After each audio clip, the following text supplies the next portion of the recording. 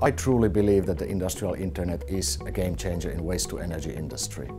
The industrial internet enables us to serve our customers in many different ways that we haven't been able to do before.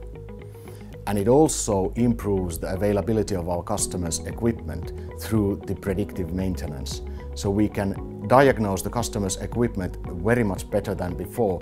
We can see if there is something that is about to happen and react to that before it breaks down. And thus it improves the uptime and the availability of our customers' equipment. I can give you a case example from one of our projects in UK, where we commissioned the automatic waste-to-energy crane to a new incineration plant, and rather soon after the takeover we discovered that the automation sequence was not fully optimized for the customer's processes. So our expert was able to log into the customer's automation system and fix the problem, optimize the automated sequence and improve the crane efficiency at the customer's process without the necessity to travel to site. When we have the real-time information about the actual usage of the crane, we can start thinking about totally new business models. A customer at the end of the day is purchasing from us materials handling capacity.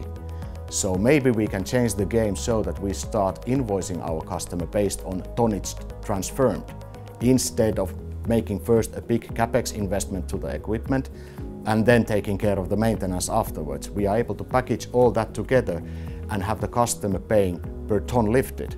And that's a totally new business model for our industry.